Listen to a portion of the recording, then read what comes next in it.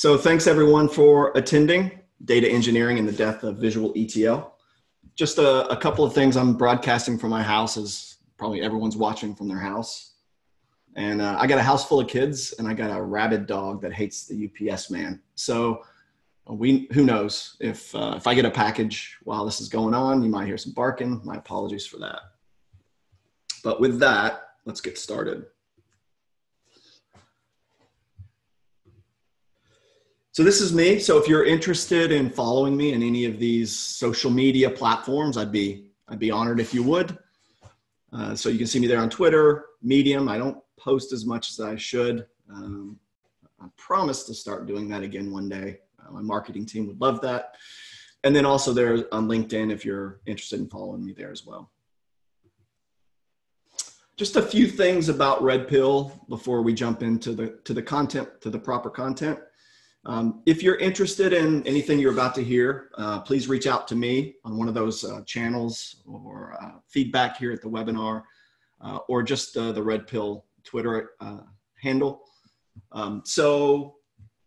The primary way that we engage with our customers is through a service we call Elastic Delivery. And that's where we build a virtual team for you. We've been delivering projects virtually for years. Our project delivery really hasn't changed much in the last few weeks. So, this is the way we've been doing it for quite some time. Elastic Delivery is a way for us to structure a team that fits your use case or your needs for analytics delivery. We really have two kind of styles. One we call crew. An Elastic Crew is where we construct a team, and that team kind of operates autonomously. You give that team requirements, that team solves those requirements. They may be from analysis, data engineering, analytics and dashboard delivery, the entire sort of soup to nuts delivery of what it means to give organizations analytics and enable them to be data driven. And so that team can operate as your sole analytics team. That team can operate alongside your analytics team and just focus on different areas or different pieces of content. The other way that we do it is when we call Elasticsearch. And that's where we add a number of members to your project team. So we are more directly interfacing with your data engineers or your analytics folks, your analysts, and more of a coherent team. So either solution, we use both quite frequently. If either of those sound interesting to you, then please reach out. I'd love an opportunity to chat with you about it. And then these are the technologies we typically use. So we work with a lot of different data warehouse solutions, mostly cloud-based. We work with a lot of different analytics tools, also usually cloud-based, but also on-prem on occasion. And then the data engineering, which we're going to be talking about a lot today, we do a lot of different solutions there. And there's just really a sort of a triage process we walk through with our customers to figure out what's the best solution for them. We don't have any one single data integration solution that we really use. We just use a bunch of them. And you'll see a couple of choices I made today for the demo, and it's a good one. You'll see a lot of Databricks today. But in general, there's a lot of solutions here that we can use. So with that, let's jump in. So this is a very popular Medium post done by Maxime Beauchemin. I always have trouble with that word, where he sort of fired a shot across the bow with sort of traditional ETL and the direction that tends to be going now in the world of data engineering. And, it's a great article. There's the link. Maybe I'll have Lauren tweet that link out after this presentation's done so you can more easily find it. But if you're interested, I really recommend, because Maxime, unlike a lot of data engineers practicing today, he comes from the world of traditional ETL. So he's done that. And now he's moved forward and he does more what we consider modern data engineering. And this post is really about what's different. And there's one real key highlight that I pull out of it that I think is perhaps the most telling aspect. And that is that there have been paradigms in other development, other sorts of software development where graphical tools have come and gone, and really in most cases gone. But we still have that heritage here in the ETL space, and we'll talk about that a bit. But in general, regardless of what you're developing, what you're delivering, code is the best abstraction. It's simply, there's no better way to get your meaning across in a process than with code. And with code comes a lot of other things that traditional ETL tools tend not to do very well. And that's configuration as code, source control, automated deployments, regression testing, and all the things that perhaps ETL developers have taken for granted that have lived in the areas of software development for years. And so not only is code the best abstraction, and obviously we'll argue that point today, and I'll try to make that point, but taking that for whether you buy into that yet or not, there is a lot that comes with code that you just simply have a tough time doing with traditional ETL tools. And we'll talk about that as well. So, there was a time when, and you can see the gray hair here, where this was all the rage, these visual development tools. And I can tell you that almost without exception, they are not used today. They're not used in areas of pure application development, user interface. Nowhere are these tools really used anymore. And that's because of that value of abstraction that code gives us. So what I'm going to do today is try to dive into sort of the traditional ETL world and sort of ask ourselves why we think graphical development is still so common there, at least in traditional ETL. And we'll kind of take a peek into the more modern data engineering space where graphical tools are almost never used, and try to figure out what's going on there. Why is there a movement, at least for some more modern implementations, to this more data engineering direction? So what is so different about ETL? I mean, I have some theories, and I'm going to lay some of them out, but we have to kind of ask ourselves, as graphical design paradigms have eroded in almost every other space, we still see so much involvement of graphical development in the ETL space, or at least in the traditional ETL space. So as we look at sort of code versus clicks, I'm going to try not to build a straw man argument here, but I'm going to try to tell you what I think is some of the reasons why code shines, and some of the reasons why clicks still sort of have their place, or at least in some people's minds. So with code, I alluded to a little bit of this already. We have things like source control. Configuration is code. That means that you can build whole environments and applications with a series of Git repos, with automated build up, build down processes.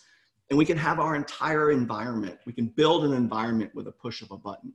And that can be a dev environment, a QA environment, or even a production environment with literally a few clicks or some sort of API call. And that's really difficult with legacy BI tools. And really any sort of graphical development paradigm.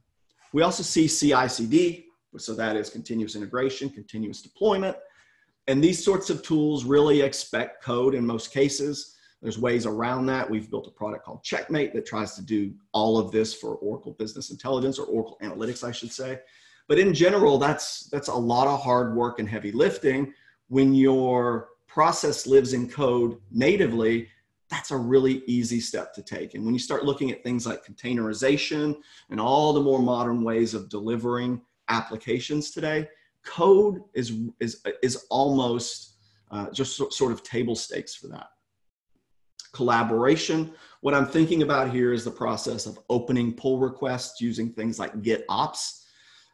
The way that once your code sits in source control, There's no stepping outside of the frameworks around that source control to do things like comment on development, pull requests, and collaborate around code. Collaborating around user interfaces or client servers is really very, very difficult.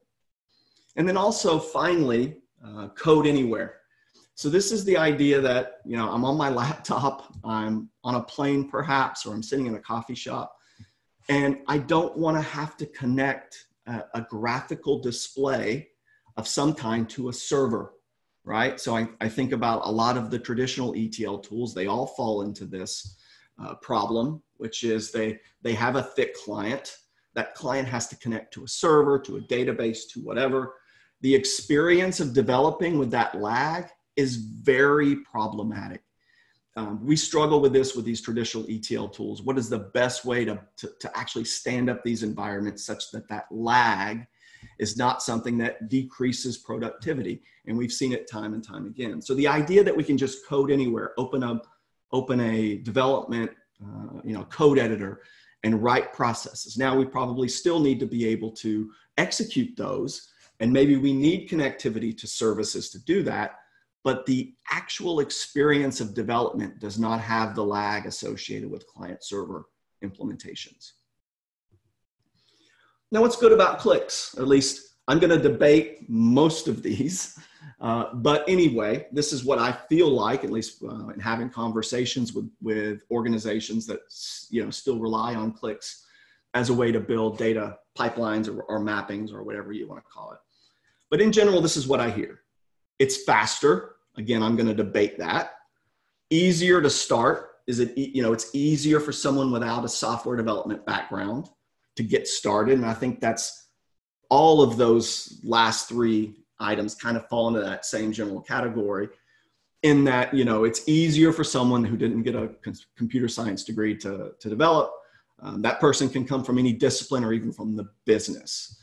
And so, you'll see me as I walk through this sort of debate these things. But I do believe that this is sort of where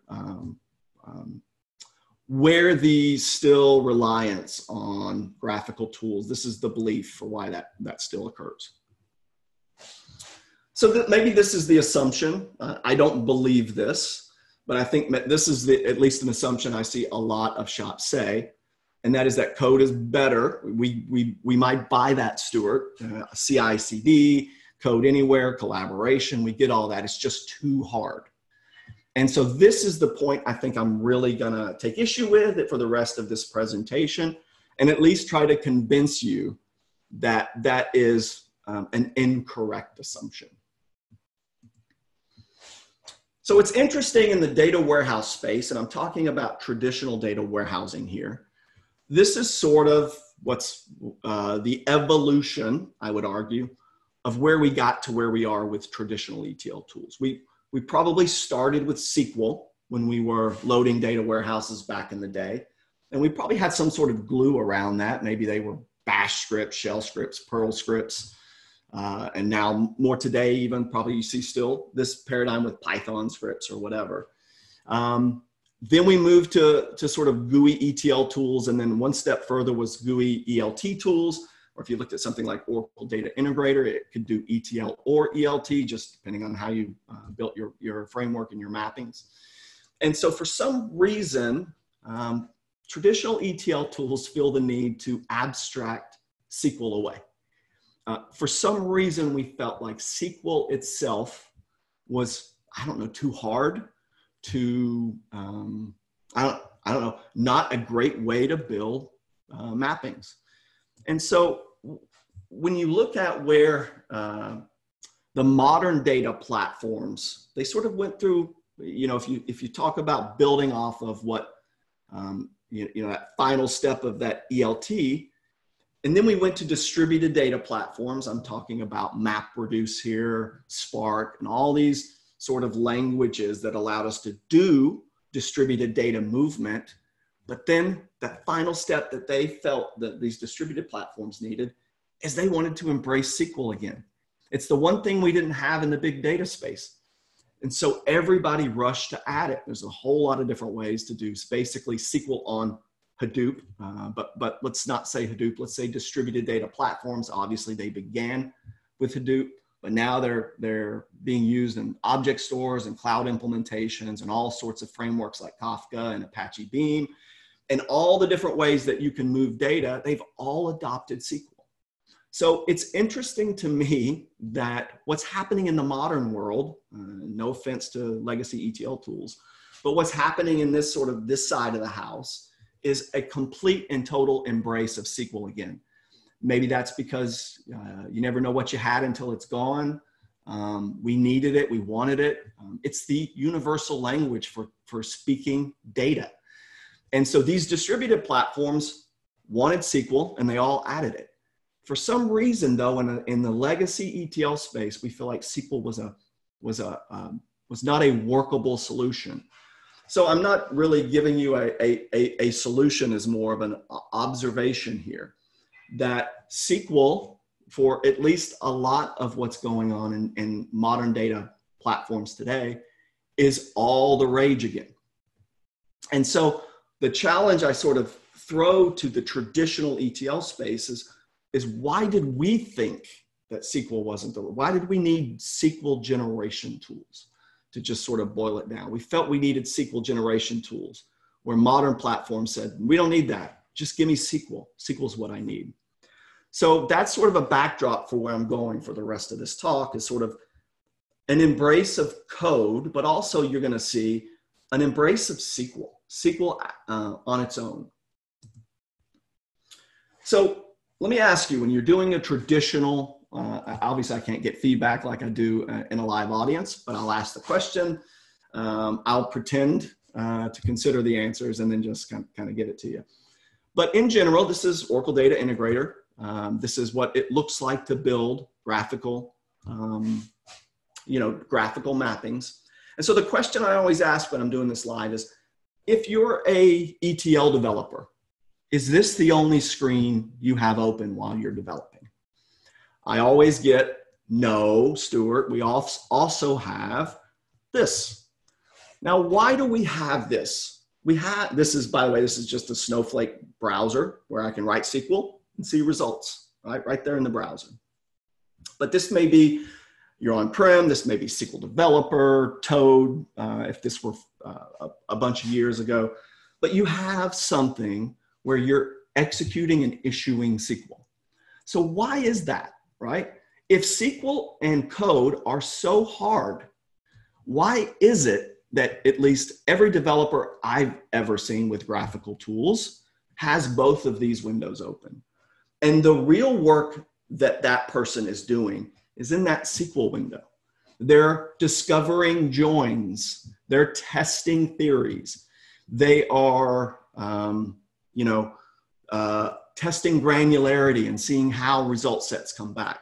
Now, is that because perhaps our traditional ETL tools didn't give us a good experience there? I would say yes. If you look at some newer tools like StreamSets, for example, this is not a StreamSets presentation, but StreamSets gives us, every step along the way, the result set we can see, we can sample the data at every piece. So perhaps it's just a problem with these traditional ETL tools. But I can tell you that almost without exception, thinking about Informatica, Oracle Data Integrator, whatever it is that IBM has that used to be called Essential, Data Stage, I think, those tools just didn't do this well. And therefore, the really hard work we were doing was in the SQL editor.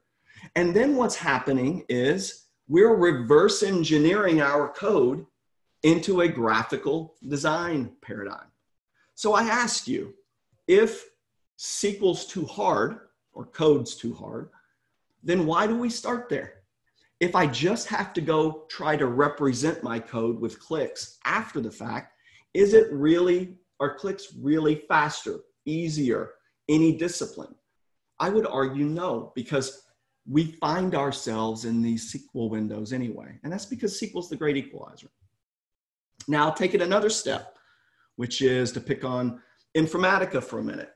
So do you know what this is? This is an Informatica editor for where I can build mappings. And this is what's called SQL override. And in Informatica, instead of me having to go and reverse engineer the clicks, at least for the source lookup, I can actually just paste my SQL in and skip that step. And I can tell you, 90% of the ETL mappings I see built in Informatica use SQL override. So basically what you have here when you're using Informatica and SQL override is a $1 million SQL script. There's a lot better ways, and I can tell you much cheaper ways to write a SQL script. I don't need this difficult graphical user interface as a way to try to encapsulate my SQL. Just write SQL, and we'll get to how you can do that in a minute. But stop doing this. And it's not that SQL overrides the problem. I'm not telling you to stop doing that. I'm telling you to just consider writing code and executing code by itself. It seems so easy to write SQL when you're using the right framework, the right with source code, with source control, collaboration, code anywhere type strategies. This is from a blog post that I did, and there's the link down there, over 10 years ago now. So follow me, it's very dated, but I think it makes a really good point. And this is when I worked for Whitman Mead. Great blog out there. This is still out there. So if you want to take a look, it's there. So I was using, this will really go way back. I was using Oracle Warehouse Builder, a tool that is now on the scrap heap of history, that I couldn't get the tool to do something. And that was I don't know if you can see my pointer, hopefully you can, but this is a partition by right outer join. So this is a way for you, when you're doing an outer join, instead of just outer joining two data sets, you want to outer join the data set to a partitioned view of the table. So outer join it every time to a particular, in this case, promo ID. So it's a way to sort of fill in the gaps of a table to do things like basket analysis. In this case, I was filling in days of the week. So my fact table didn't have every day represented for every promo ID, and I wanted to layer it in and fill in the gaps. I couldn't get Warehouse Builder to do that. So what did I do? I created a view. Now, nothing wrong with that, but then we go to using the tool, and the resolution is awful because 10 years ago, this resolution was probably amazing. But now inside, this is just a source, a filter, an aggregator, and then a load to the final target. But here's the problem with that whole clicks are easier mentality. If we can't get the tool to do what we want, then we break that whole graphical UI experience and have to find ways to get the tool to do it. Now, the worst thing about this solution that I implemented is that when you look at this mapping for those business-friendly or start and any discipline style developers, they don't know that this isn't a simple mapping. This runs a long time because that partition by outer join is very intensive. So by looking at this mapping, you're like, I don't understand why this simple mapping takes so long to load. So, I implemented this. This is my fault. And then finally, this is also from Whitman Mead, and it's going to look like I'm picking on them. I'm not, but there's a reason they built this. I 100% believe that there's a good reason they built this.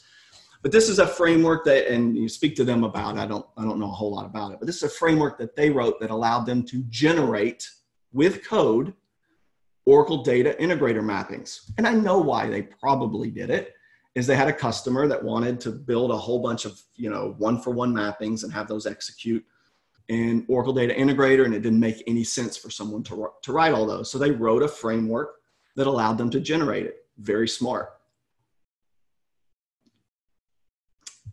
So if we think about this paradigm, we're going to use code to generate a mapping to then generate code. So this sort of paradigm that these enterprise tools force us into. These legacy ETL tools force us when we want to do things like source control and configuration and automation and all those things. We pigeonhole ourselves into trying to make it work with a framework that was never meant to do that. What we actually do in this scenario is code GUI code. And I don't know about you. You saw that screen where they configured with, I think it's Groovy DSL, how to build a mapping. But I would just rather write this. I mean, when I look at what's in source control, I understand that. And more to the point, anyone, I would argue, understands. If you don't know SQL, it's debatable whether or not you should be building ETL mappings and data pipelines. And that's just perhaps a bold statement. But if you don't know SQL, perhaps you shouldn't be the one writing pipelines. I don't know how you troubleshoot it if it fails. I don't know how you work through it. So the idea that people can't use SQL, I think maybe you have the wrong people working on things. And just to make sure that I'm not picking on Rittman Mead, StreamSets does the same thing, and we love StreamSets. We're a StreamSets partner. But StreamSets also provides an SDK. It's a graphical design tool. They provide an SDK for you to be able to generate these visual mappings. And so again, I think I would rather just write the code that StreamSets is generating here, as opposed to using their SDK to write their pipelines that then translate into Spark or whatever StreamSets is generating. So let's get down to sort of brass tacks now. What is it that, what is the real fear of adopting code, getting away from clicks and going to code? I think it's this idea that you're just basically starting from scratch, right? If you're not using a visual ETL tool, then somebody has to, with a blank canvas, sit down and start writing an ETL framework, logging, auditing, and all those things. And that's just not the case. We have so many options now for adopting frameworks that although they are code-based, the amount of code you have to write is tiny. It's one pager. It is a little bit of code. And then the demonstration I'm going to do is just using SQL. I'm going to show you one solution in Databricks where the majority of what we're writing is the same kind of SQL we're all used to using. So we aren't starting with a blank palette or a blank slate. And I've got a couple of frameworks here. And for time purposes, I'm not going to go into any of these in detail. I'm just going to tell you what they are. So we have Kafka Connect. So if your sort of organization is heavily invested in Kafka, it's an ingestion and delivery framework, and it's a great solution for that. If you have that, then you probably would want to look at writing something in Kafka Streams. Kafka Connect builds the connectors in and out of Kafka. And then Streams is the Java-based library for which you can write very easy one-page data pipelines. And then this slide's a little dated, but they've rolled out KSQL, which is great. I did a guest blog post on their blog about some KSQL that we did on a project. So it's great. So again, everybody that doesn't have SQL in these modern platforms is certainly producing SQL-based pipeline generation. And then we also have Spark Streaming. So you're going to see me write some Spark processes. Spark Streaming is an enhancement on top of basic Spark so that you can use Spark for your batch and your streaming. We have Dataflow down there. So that's Google's cloud-based data pipeline tool. And underneath that is an open source language called Apache Beam, which is a write once, execute multiple executors style solution. If you're interested in that, so you write it in Apache Beam and execute it locally or in the Google Cloud. And then Flink. So these are just, there's so many though, by the way, there's so many, but this is just a small collection of some of the things you might consider. And really, there are so many frameworks and all of them are quite easy. And I'm not a huge user of Flink, never really done anything there. But the other three I know for a fact all have SQL language on top of it. So you can use SQL to generate processes in these frameworks. So write small bits of Java if you want, write small bits of SQL, whatever, you can execute it in this framework. So one final thing before we get into sort of the solution I'm going to show you, which is a Spark-based solution in Databricks. And I often get this, so I want to sort of head it off at the pass. You're going to see me do a whole lot of ETL or data engineering processes in the demonstration and load a data warehouse, which in this case is Snowflake. And I often get the question of, well, why don't you just write the SQL in Snowflake? Snowflake's a SQL database. And that is a very valid option, by the way. I don't want to discount that option. But what I'm thinking about is a more full architecture for an organization, top to bottom. And that organization may have other data sources they need to deliver to than just a corporate data warehouse. Now, Snowflake can facilitate a lot of those use cases as well. But what I wanted to build was an abstracted data lake style solution that can feed a bunch of downstream processes, one of which is Snowflake. But I will say, if what you're primarily delivering is a data warehouse, then you perhaps can just write the SQL. There's a lot of ways to do that. Snowflake has, one of the ways is DBT. So we're a DBT partner. We love this tool. If what you really want to do is just write SQL and execute it in Snowflake, you can absolutely do that. DBT can also execute in Delta Lake, which is Spark-based. It can execute in a lot of places, BigQuery and other things. So it's not just a Snowflake SQL delivery tool, but that's one of the things it can deliver.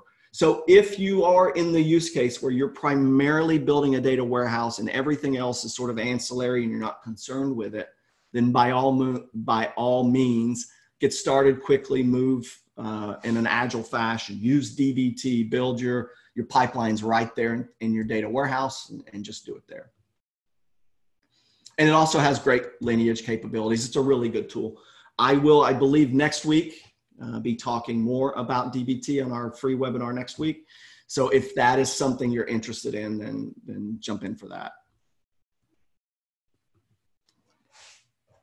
So the main sort of question you need to ask yourself in trying to figure out whether I build a data processing layer outside my data warehouse or inside my data warehouse. It's really one main question.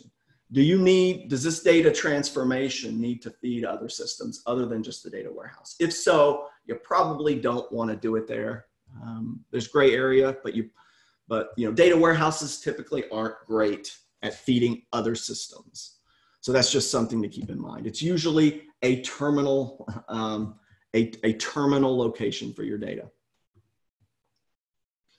So other use cases we might want to consider, other than just your traditional dashboards and delivery of analytics that traditionally happens in a data warehouse, is event streaming. Are you streaming events to a lot of downstream systems?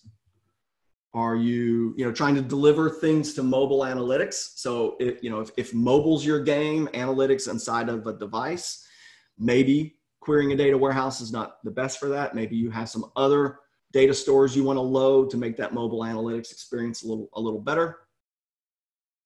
Search, how do you search your data warehouse for the color red? That's a difficult sort of thing to pose in SQL.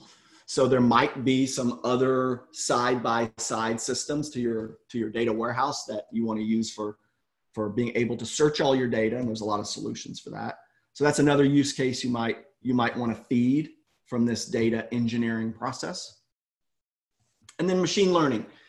When a data warehouse is not a great place to be doing machine learning algorithms, right? Because in a lot of cases, you've scrubbed out the interesting data from which we can sort of use to cluster things and guess things, to predict things.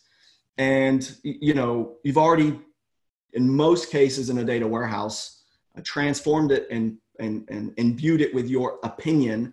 And machine learnings are really about not trying to use your opinionated data as a source. So there's usually, untransformed raw data is really more interesting for machine learning use cases, and therefore perhaps a data warehouse isn't great for that. I will say in Snowflake's defense, they do most of this pretty well too, but in general, these are some things to consider. So today I'm going to show you Spark. I'm going to use Databricks, and I'm going to show you Spark, and really only a little bit of Spark because I'm going to do most of it in Spark SQL. So why Spark? Really, in today's world, it's more a question of why not Spark. There's, you know, I mentioned Kafka streams earlier. If you're heavily invested in Kafka, then don't roll out another cluster to do your data processing. Just do your data processing inside of Kafka. Use the Kafka cluster and offset management and all the great magic sauce that has. But if you're looking at more sort of a totalitarian view of how you might, how Kafka might be a part of your overall framework, you might look at writing Spark even when you have Kafka. And Spark is just great, as you'll see. And Databricks makes it really simple. And so why Databricks? Because Databricks makes Spark SQL. They're the I guess you'd say the sponsor behind the open source Spark. They do a lot of the commits. The founders of Spark are there at Databricks. And also they've got a great product, their cloud service and cloud-based notebooks. It's just really, there's very few that can compare. And I do want to just talk for a minute about Delta Lake, which is not a requirement for you coding things, data movement with SQL, but it sure does make it really, really simple. So I don't have time to really dive into this in a big way, but Delta is a format on top of raw data storage that gives you things like ACID transactions, time travel, right? So flashing back and forward, and really just maintaining it kind of gives relational-like capabilities around what's traditionally just raw data in an object store. So it's really great, lots of great features. And what you're going to see me do in the demo is Delta specific, but it's just, I had to choose something. I chose Databricks, Delta Lake, Snowflake as a target. These things these are great solutions, but there's a whole lot of different ways to peel the onion. And, you know, Databricks just makes it easy to do all those things I described earlier. CI/CD, configuration as code, automatic deployments, regression testing, and all those things. So I can't get into too much on this slide because there's a whole lot there. I will just tease it and say that if you adopt Databricks or really any configuration as code strategy with these frameworks, you will be able to do what you see here. So with that, I'm going to jump into a demo. I think my time is going to work really well here. I want to just do a quick check with Mike Jellin to make sure that, hey, Mike, you see my interactive notebook, right? Yep, absolutely. Fantastic. Okay, so I'm attached to a cluster here. I don't know, probably there's a lot of you watching this webinar familiar with interactive notebooks. I'll just give you a quick sort of 2-minute introduction to what they are. You're looking at it. Notebooks are sort of evolved in the data science discipline. And there's a reason why that science term is in data science. And that's because a lot of the folks that sort of evolved that discipline were in some way scientists. And what they expected was a way to test their theories of data transformations and data patterns, write those data transformation processes, but also document it in such a way that another data scientist would be able to walk through and follow it. So what I'm proposing here is that, and this is what a lot of people do with Databricks, they're not just doing machine learning and data science, they're doing traditional ETL use cases. And that is because it's a great way to collaborate with fellow developers. If you have some process that you've written end to end, I often hear this, why code is not great for documentation and collaboration. Well, maybe, and I think that's debatable, but at least inside of a notebook it is, because I can share this notebook with another developer and he or she would be able to walk through this, especially if I've documented it well, execute these things, see the results, and follow along and be able to say, yeah, this is exactly the way our data should be transformed. And then once this notebook is complete, I can just schedule the notebook to run it. I can do notebooks with a little bit more wrapping required to do pure streaming use cases. But at least from a batch use case, I can just send this notebook to the Databricks API and say, run it at this schedule or wherever these events occur, and it will execute.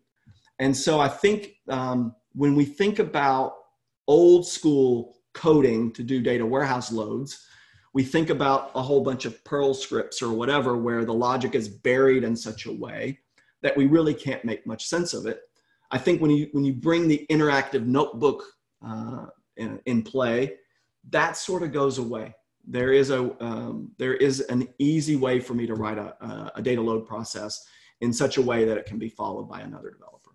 So here's a little bit of the overview. We got some source data. Most of it's coming from CSV files.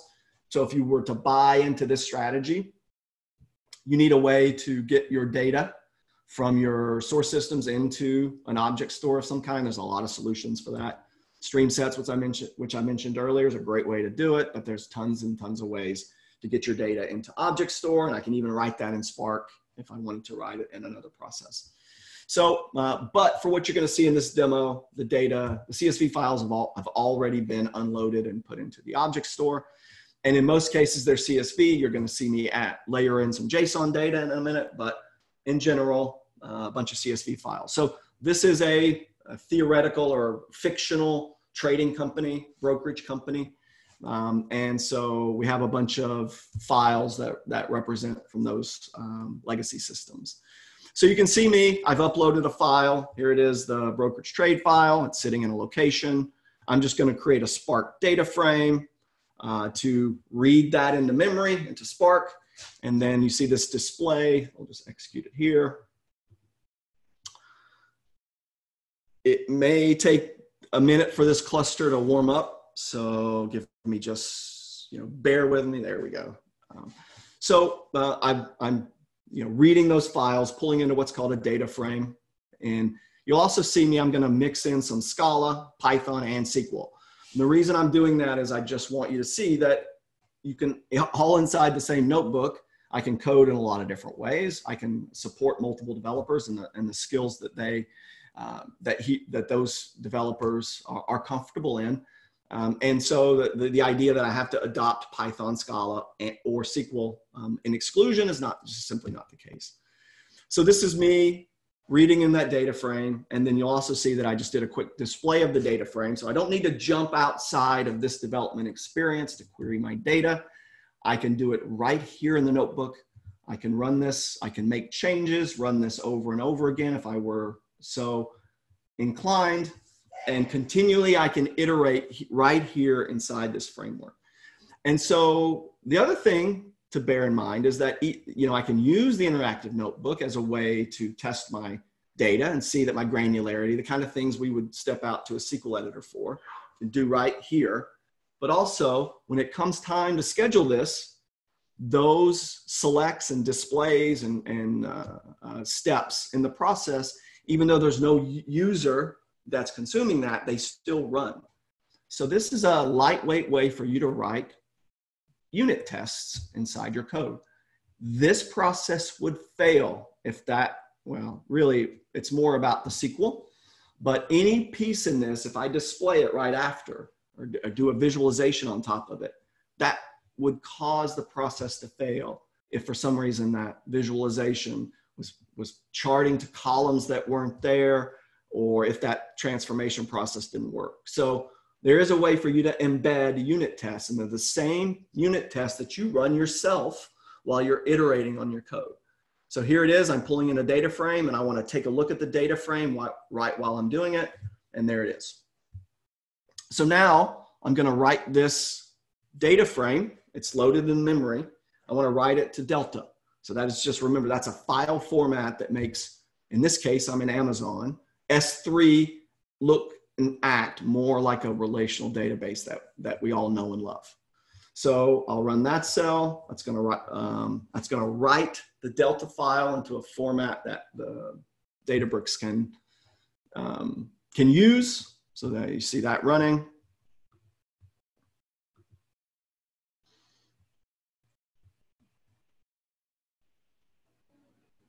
That's all good. Now from there, we can start using SQL. So this is me creating a Delta table. And from here on out, it's pretty much SQL until we load Snowflake, of me creating this trade table. So we'll do that.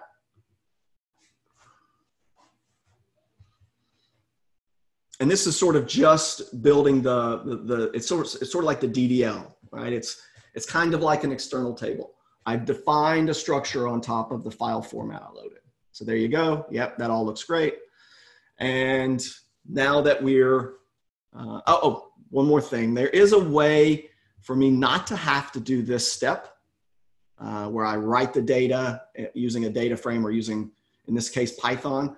I can do it all in Delta. It's got one small drawback, which is when I do this, you see the column names. I haven't figured out a way to get around that. So when you visualize it, there's no way in this Delta everything statement for me to rename the columns. So bear with me a second while this finishes. Time's looking pretty good. You can see that, and there may be a way to do this, but trust me, I tried. So if you wanted to do this Delta, complete SQL approach, you would just have to take another step, and that is to create a table where you clearly, give column names for that table, and that would work. So I just wanted to show you the pure SQL or the Delta only way, where I don't even have to instantiate a data frame. It does it for me underneath the covers. So that would work. I'm processing the same 3 data sets, and there's several million rows in this data set. So if you're wondering why it's not instantaneous, that's because there's a lot of data in there. I think I got a lot of null values. Not sure why that is. We'll move on. But this is what I'm using. That's a sample. This is the table I'm actually using downstream everywhere else. All right, so it's a normalized model. So we have a bunch of other CSV files that I need to load. We'll just kick these off. I need to build some other tables so that I can join and get a complete view of a trade. So these are things like status of the trade, that's sit in a normalized table. The brokerage status type, the trade type, is it market, is it buy, is it limit? Those sorts of things. So I wrote and created all those Delta tables, as you can see. And then I also have some JSON data. So I'm going to imagine our HR system is not legacy, and it's got ability for me to get JSON data out. I'm going to do this in batch, but it's not too big of a step to take to do this streaming, where you could pull the JSON data out.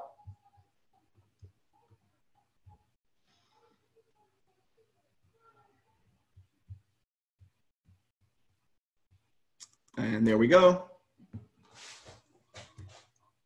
All looks good. And so there's my HR data. And what I really need here is just the brokers, right? So the only data I don't really have from my legacy trading system is information about the brokers themselves. I need to get that from our HR system. Make sense? And now I'm going to create Delta tables of all of these CSV files. So create table. Using that Delta location that I loaded using data frames, and all good. So another thing, you're not a big fan of the inline table view of your data, where you can just do a display or a select. I am able to, right here inside of this notebook, actually start visualizing my data. So I want you to think about this use case in that you can actually prototype some of the visualizations that you want to eventually deliver in your analytics tool.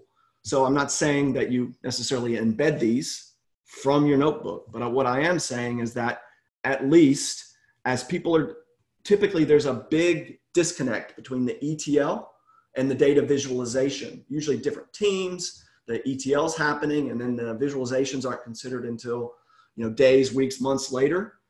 In this case, we can test without leaving this environment whether or not the types of visualizations that we need to support can be done with the data as we're delivering it.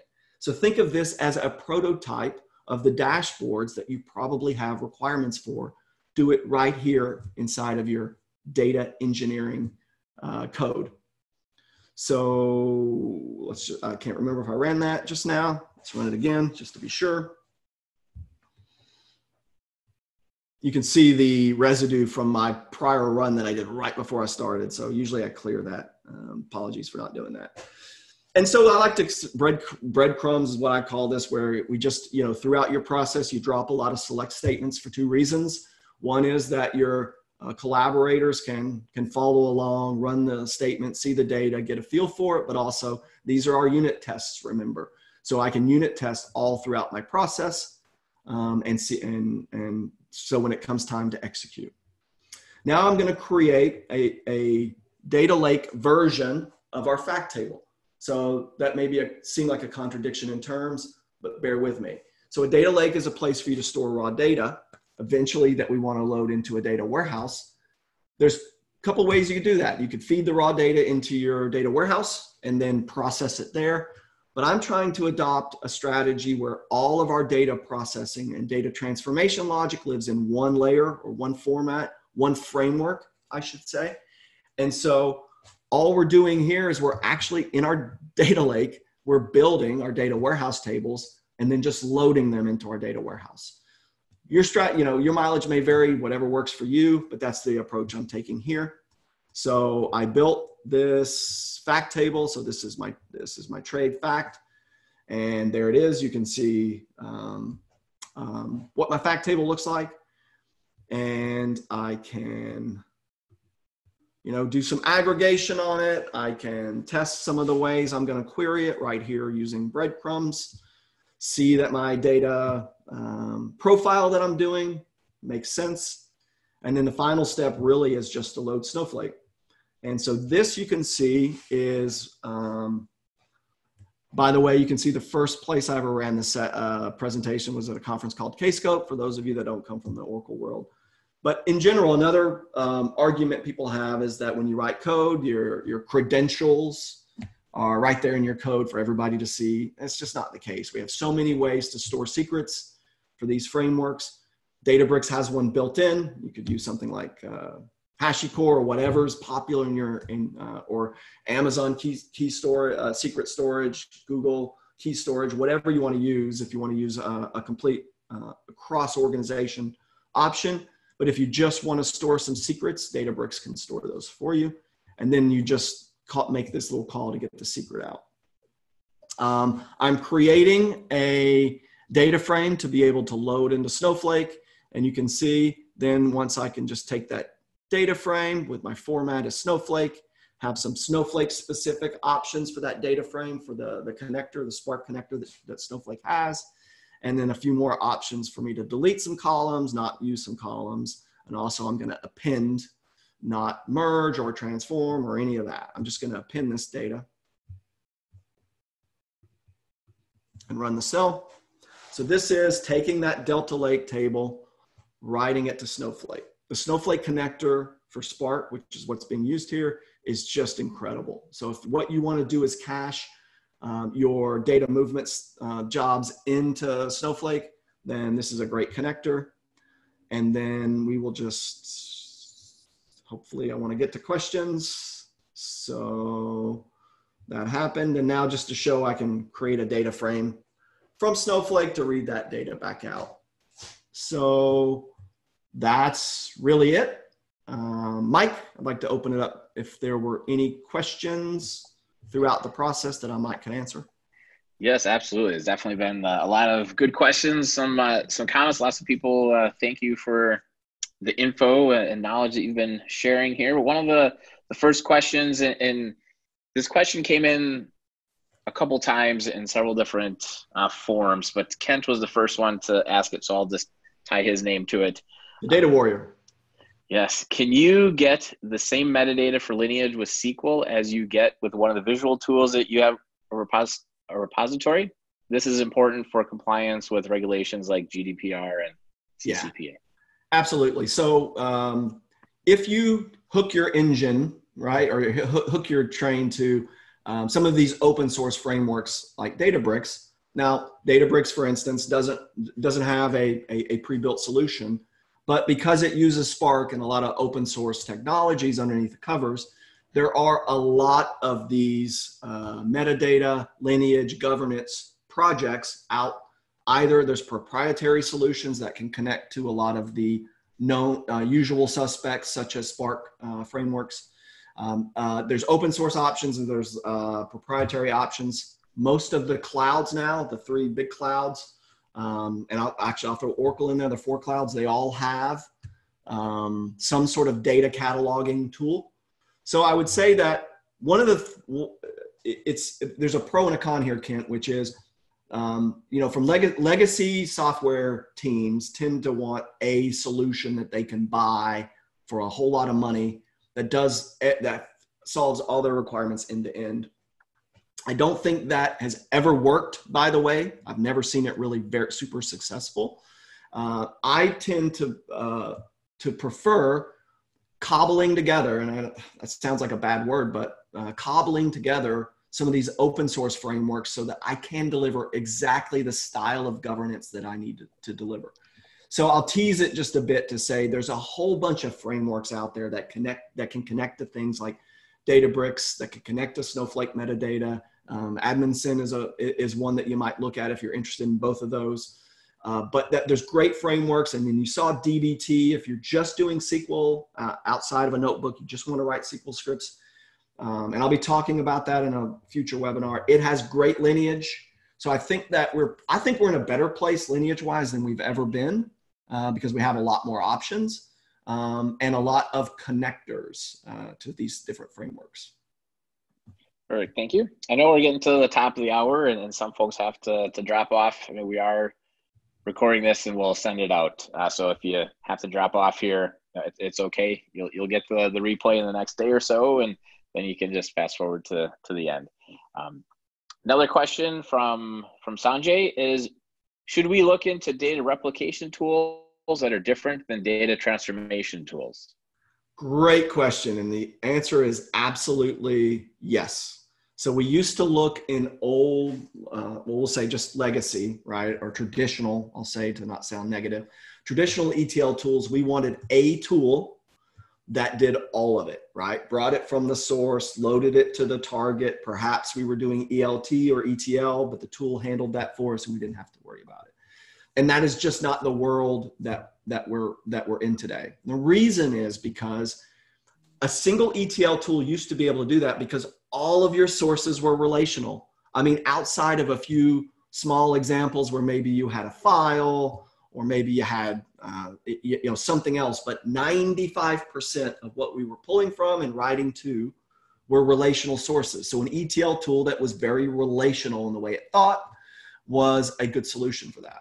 It's just simply not the case. So anyone who's ever tried to use a traditional ETL tool to pull from some sort of SaaS application for all the way from Salesforce, Workday, ServiceNow, Google, all the Google APIs, that's a fool's errand. Traditional ETL tools don't do a good job there. So what we recommend is things like Fivetran, which is a built-in connector for freaking everything on the in the internet, right? But all your on-prem systems, all the cloud services you have, StreamSets can fill this gap too.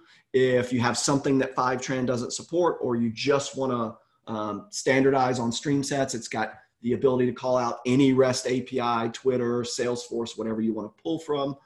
So absolutely yes. Best tool for the right tool, right job.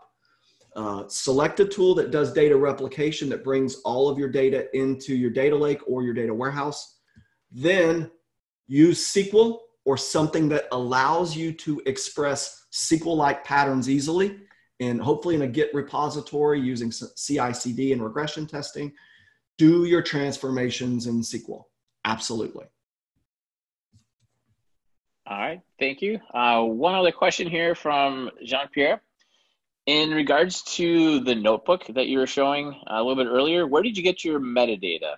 How did the data developers know which sources to pick up? First off, hey JP, long time. So in this scenario, not sure if you got on late or if you're there for the whole time, but I dumped a bunch of CSV files into, in this case, S3 bucket, right? So you can see that I said infer schema here, right? So that's where my metadata came from. I used the sort of the quick start option here to say infer schema from a CSV file. I did the same thing with the JSON file. So, if things are easy, right, you got CSV files that you've dumped into cloud storage or JSON files or Parquet or whatever, something that has metadata inside of it, then it's going to be pretty easy for Databricks to consume that.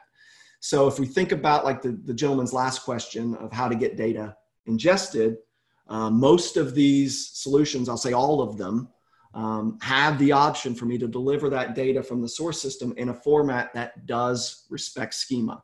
So great question. Definitely choose a file format. CSV is not great, as I know you know, because you don't have the schema per record. So probably it's not a great. But I wanted to build a scenario where we had a legacy system that we could only get CSV out of. But then we also showed, a more modern system where we could get JSON out of it. So absolutely ingest the data into your data lake in a file format that respects schema. And then there's also frameworks, the schema registry that's part of Kafka, and there's a lot of other solutions that will allow you to store, version your schema over time and make it available via API calls. So quick and dirty schema inference that I did here, but there probably is a bigger talk around what's the best way to own metadata and schema across your organization. All right, thank you. And one final question here, just to close things off. We're almost 5 after. And so the last question, at least for today's webinar here, is from Cindy. She is saying that her company is roughly 10 years behind the times when it comes to adopting technology. What are ideas to help change the culture to move towards the modern tools and thought processes that you've laid out here? So this is a really good question, and I wish I had the silver bullet answer. What I'll say is that I think that it takes, and we do a lot of this as a company, speaking to customers that have been 10 years behind. We still talk to a lot of those, by the way, and we need to do sessions like this where you explain the benefit of modern tools, right? So you can talk about configuration as code as an option, having all of your stuff sitting in Git repo so you can do GitOps style approaches. I think regression testing and unit testing, something that traditional ETL tools and frankly analytics tools have never thought about or considered, or is a great introductory, sort of a great Trojan horse for you to try to get to a modern platform, is to say, we should be testing. How are we testing? How are we doing automated testing? We need to be able to have proper data governance. And if our legacy tools don't do a great job there, then we need to adopt a platform where we can use some of these modern open source and or proprietary options for that. So I think that if you just move down, this presentation will be available online. It already is, but we'll make sure that we tweet out the link. If you go through all of these pros and cons of code versus clicks, you can probably find a few of those to really latch onto that would move the meter for your organization.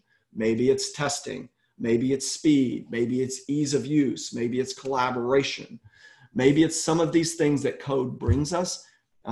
Introduce all of them, but there's usually one or two of those things that organizations are really struggling with.